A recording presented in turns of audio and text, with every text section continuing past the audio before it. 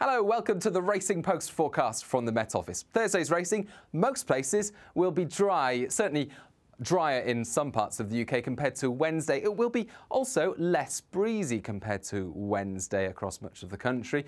And after a sunny but chilly start, it will turn cloudier in the afternoon. Air could see some showers early doors, but actually for much of the country it's a sunny start. The cloud builds, thicker cloud into Turles towards the end of the afternoon. Give a few spots of rain here, nothing more significant than that. Now for the English racecourses, a gentle to moderate wind with, these are the average wind speeds, but gusts expect to approach around 20-21 miles per hour, with at Worcester a crosswind on the final straight. Now Turles, a good to yielding going as we end Wednesday. We'll see one or two spots of rain arriving around 3 or 4 o'clock on Thursday, but nothing significant, no more than that. And at Ayr, you'll notice a heavy going at the end of Wednesday. An inspection here is due at 8 a.m.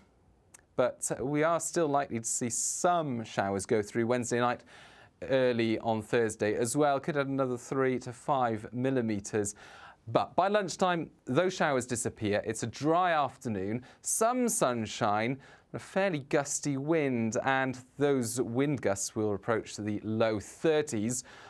On the final straight, a headwind, a crosswind. Now at Exeter, a fine day is expected here. Lighter winds compared to further north. Gusts no more than about 20 miles per hour on the final straight. A tailwind, crosswind here. Sunny spells, particularly during the morning. A bit more cloud in the afternoon, but staying dry.